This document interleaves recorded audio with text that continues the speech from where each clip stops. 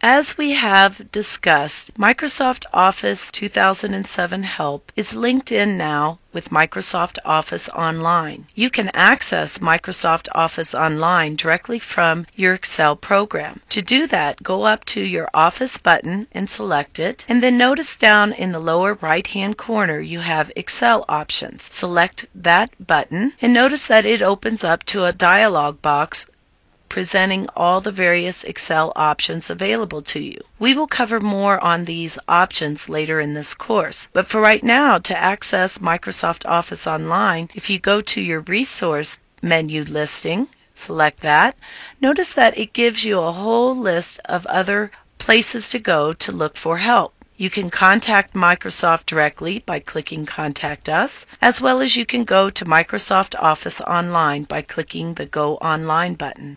Select that button and it will initiate your web browser and open up to Microsoft Office Online. Notice that here you are provided with quite a few different links on getting more information about Microsoft Office Online. Microsoft Office Online provides resources for tools and assistance for Microsoft Office. Office Online is the online component of the Microsoft Office system and is closely integrated with many of the Microsoft Office 2007 programs. This means that you can keep up to date with the new content and resources for your Office programs. This means that you can keep getting new content and resources for your Office programs long after you buy the programs.